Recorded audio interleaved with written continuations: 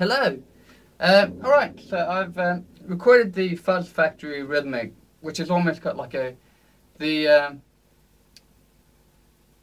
role it actually plays on the track right now is that it's the snare drum. It's going like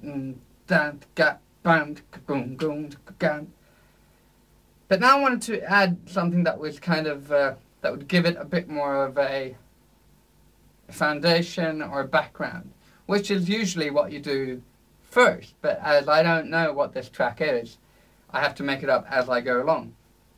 So I've taken out my Omnichord, and then I've sort of tuned the machine.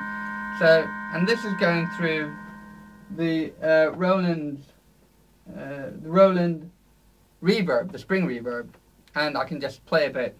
And I'm using the sonic strings that are the high notes that you'll be able to hear.